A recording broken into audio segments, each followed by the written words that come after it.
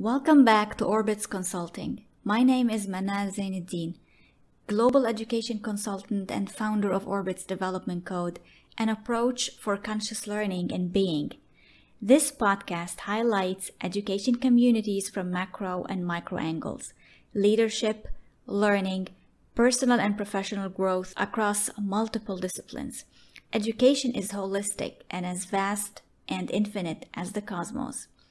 As we bring stories, interviews, talks, projects from around this globe, I extend Plutarch's famous quote that I had posted in the schools I have worked in.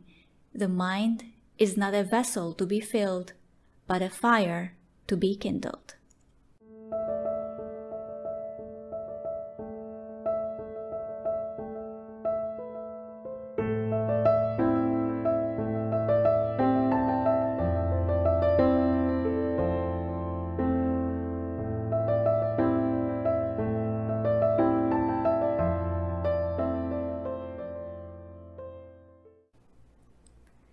This is the last episode of EduCOVID series, the series that I have been sending and updating since the beginning of the pandemic and online learning. I thought to include some content from the series as leaders and school improvement committees prepare for the next academic year in most of the countries around the world. Episodes 8, 11, 12, and 13 present focus urgency areas: accountability, academic achievements and losses, alignment to school vision and mission, alignment to standards, and inclusion. The areas that school systems had to handle simultaneously as challenges rose and new sets of action had to be taken throughout the past year and a half. The remaining area is that of home cooperation. The pandemic caused school closures and we found ourselves suddenly transitioning to online learning from home. Parents and guardians found themselves facing an unprecedented challenge, which they had to juggle along with the health and economic challenges. The pressures that have been increasing due to the new strain of COVID-19 and the fear of children testing positive, which is already happening, along with many people dreading vaccinations, are enough to make all educators and families vulnerable and unable to handle more pressure. Now, this is a point that demands consideration, especially now with the plans for in-person learning and new variants of the virus. There was no guaranteed way for schools and teachers to do all teaching and monitoring, and the learners doing all the learning on their own, so parents' role in this process has never been more needed than now. Most, if not all, schools assisted parents and guardians during that transition, and I provided resources too to help my school's network. A significant point to consider is that we cannot expect that all parents have strategies, techniques, and tools to handle concerns. Awareness sessions and continuous guideline plans are very helpful. Most schools around the world have started their summer vacations, so the need for home cooperation is much less than what it was during those teaching days. However, there are some suggestions that can be supportive during this summer and in our preparations for next year. Two researches in 2003 and 2005 by Desforges and Abu Shahar and Goldman state that, and I quote, "Involving parents, caregivers in learning has a greater impact on improving student outcomes than socioeconomics." End quote. So the first intervention when it comes to parents is to raise awareness through awareness sessions and guidelines at every possible occasion. Raising awareness about child differences and uniqueness, understanding that each child or adolescent perceives the world in a different way helps remove the resistance to accepting the child and the adolescents and finding ways to handle their feelings and actions. Now, reminding parents that attention span differs by age and child's preferences is also very important. Most children have received the report cards. Comparing them to other children they know or average children draws barriers between them and the learning experience as a whole. It is the role of the parents to ensure a stress-free environment as much as possible, and this includes not forcing on them extra studying time. Sending surveys in the middle or at the end of each term can provide great feedback for improvement, such as when we ask questions like, how effective is the learning, whether it's in person or blended? And we know that most of the schools around the world will be heading towards in-person learning at the beginning of this next academic year. How valid are the assessment processes and procedures? And we also know that there are many changes taking place regarding assessment processes and procedures. Are parents giving their children a chance to articulate their needs? We know that some parents consider that children's opinions are invalid or waste of study time. Have parents noted any kind of disorder in the children's attitudes or behaviors that might be helpful to share with the school? And disorders include anxiety, fears, embarrassment, anger, including home anger, internet addiction, even eating disorders. Emphasizing communication remains to be the most powerful way for maximum reach. So redesigning ways and purposes for communication emphasizes the urgency to keep paths of communication open and honest. And in this way, home cooperation active. Few of what can be suggested. For example, when there are some certain platforms such as Padlet, it can make communication possible and easily accessible and the cooperation more solid. For example, when you use Padlet to send messages of gratitude, appreciation, and recognition from school to home and from home to school is a very rewarding method. And there are other platforms that can be used in the same way and for the same purpose. Reminding parents of the assigned office hours gives no excuses of not communicating or cooperating in matters of importance. Reminding parents to have continuous discussions regarding daily tasks can keep all stakeholders on track. Checking social media and the children's activity feeds on a regular basis ensures digital safety of all stakeholders. Inviting parents to volunteer in activities and probably even plan activities and events can be a very good idea when also assisted and guided by the school. For example, PE and art classes, they were the subjects that parents could help with. Physical education is easy to perform. It can be done as a family bonding activity. Arts can be done as well with direct or indirect support and supervision by parents. For example, direct supervision when parents and guardians themselves show the ways if they know some techniques or some strategies. Indirect support and supervision, for example, when they show their children videos that incorporate all those strategies and skills. Now, throughout the summer, parents can also compensate the loss in physical education and arts through their free time and vacation mode. So, quick strategies for parents or guardians, such as finding a quiet corner in which the children do not get distracted by sounds of daily home chores and or the sounds of parents working from home, because we had lots of cases when parents were working from home. Now it is much less this post-pandemic era, but it may be still happening in certain homes. Allocating a specific spot, such as a desk in which all materials are available for the child, for example, with the sharpened pencils and art material and all those kits and passwords for the virtual rooms. Now we do not need those skills. Most of the children have already been accustomed to all those procedures and routines. But at that time, during last year, it was really very important to set those certain guidelines because they helped in facilitating those learning periods. Material needed which exceeded stationery. Now, children needed items for sports classes such as towel for arm exercise, items for an item hunt, such as socks and spoons. I personally, as a mother, loved it when my children would go to the room just to get the item for the sports class. It was fun and they liked it, and we could ensure that they are doing sports classes from home. Older grade levels, for example, needed to have some material prepared for their chemistry classes in case there was a difficulty of having virtual chemistry classes. So those simple experiments could be done hands-on. And all these items and facilitations can be provided easily by parents. Assurances to certain children who did not easily welcome change and new routines, which of course we mean by this less surprising situations, And now with in-person learning, most of the schools will be returning to schools. Next September, there will be definitely new routines, and that won't be very easy. But I think that with time, children are getting used to all that. Assisting in keeping handwriting good, and that was a major loss actually, mainly in K-2, especially in the absence of teachers during online learning. And students, those little children, had to speed up with the work, so there wasn't much focus on handwriting. One of the main responsibilities was to allot 5 minutes daily to check handwriting in practice books and doing as many adjustments as possible just to keep handwriting neat and legible. It does not have to be perfect. We all know that. We should not put pressures on children. Fine motor skills differ from child to another. Advising parents to provide gaming that supports learning, mainly board games, construction games, card games. Parents can then observe children's cognitive abilities and demands as well as their behavior in the different contexts.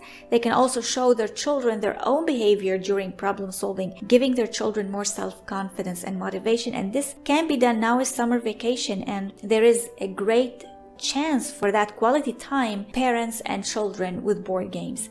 Parents' cooperation in ensuring that their children do not turn their camera off or find ways to sneak out of virtual classes, because it happened. But in case of hybrid blended learning next year, there can be some preparation for that. Giving children opportunities to try to do things in different ways to meet targets may be needed from time to time. We all know that parents are not all educators and they were not trained to be so, but asking for advice or the institution providing awareness sessions can facilitate that, can make it much easier for parents. From a technical level, parents can also explore new options. For example, Chromebooks has this family link, which is an option for parents to get approval or denial apps. There are lots of themes in the Chrome web store. It can help monitor children's screen time. And there are lots of other technologies that are developing more and more every month. They are adding more opportunities regarding cybersecurity. So throughout last year, parents had 3 main concerns: academic achievement, anxiety, and boredom. Now, boredom due to school closures and lack of regular activities. The 3 concerns are not much less now, actually. It's true that most learners receive the report cards, they are at home for their vacation, but we all know that many skills were disrupted, even lost.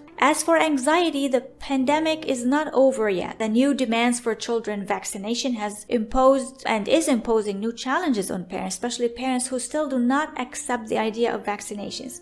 So let us be realistic and handle the issue from all angles. This is a source of concern. As for boredom, now boredom is essential for a child's growth because it can act as a trigger for creativity. When a child is not given this toy to play with, or sometimes even an idea, that's when this child will think how to make one, how to create one. And I've seen that with my children. I think boredom and living in an apartment when there is not much to do outside, they found so many creative ways to fill their time and to come out with innovative ideas. However, we all tend to provide some excitement for our children, and most of the children find online games not only entertaining but also thrilling. Screen time was a constant worry for many parents around the world, especially because it was not something that can be simply wiped out of our daily routines. It became an important part of our daily routine when we were doing online learning. The best thing was to accept it and redirect it for less conflicts and more benefit. Outdoor play and socialization will always be considered the best ways for children's growth socially and emotionally, and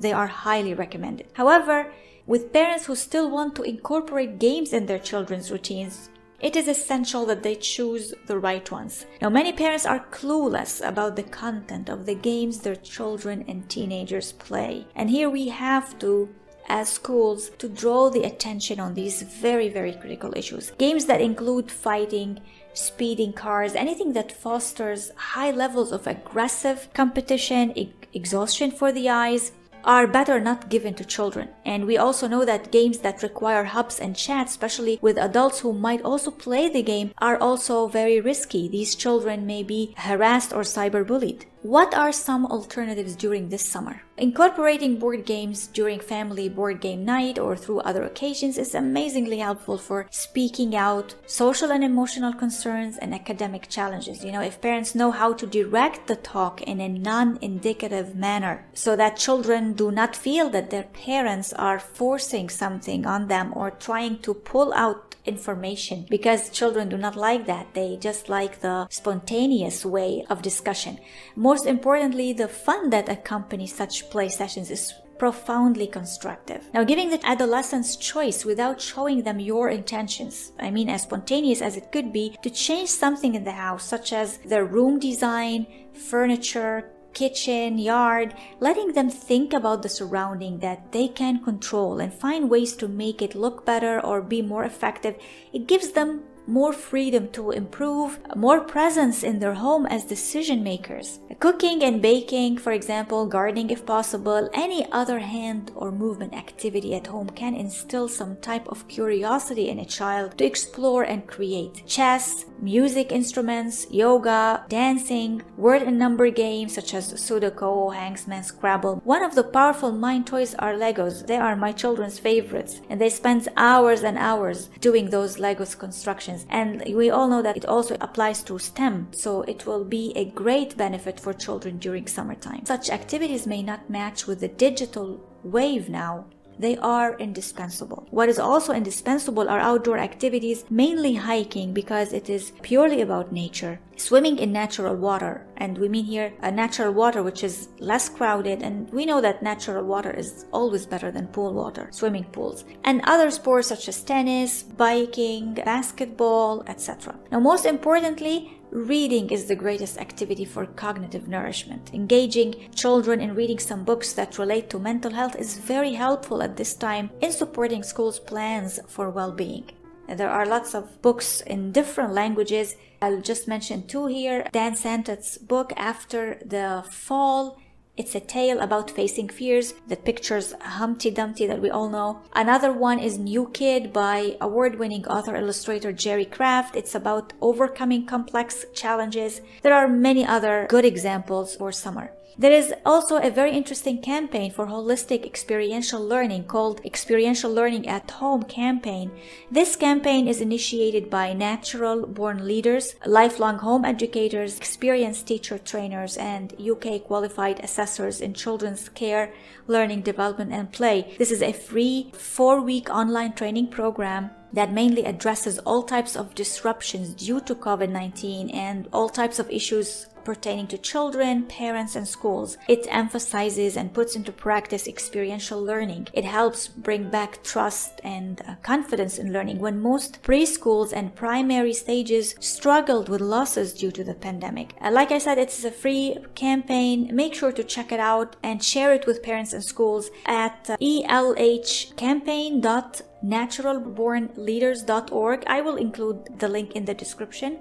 Now, parents will also need more and more orientation about handling their emotional states as well. And we know that parents are truly burdened by several types of disruptions and insecurities. They need to be advised to stay positive and encouraged despite all the challenges. So keeping in mind that parents and children are already facing the challenges is very important, and mainly the challenge of learning, because this alone is confusing for children. It adds pressure to parents who question their children's attainment, especially after a year and a half of online and hybrid learning. For example, through awareness sessions, we can help parents handle few of the most prevalent emotions of anxiety and anger. If parents notice certain negative feelings or actions, advising them to check if their children's feelings or actions could be the result of frustration is highly recommended. For example, during last year, frustration was noted to result from online learning modes, especially with those who did not like such modes or who might have not felt at ease with the teacher, who was not herself or himself at ease teaching. Also, the child who might have felt pressure to attain high scores. Social emotional separation from friends and some dear people in the normal old manner that we all know, like sitting together, rapport,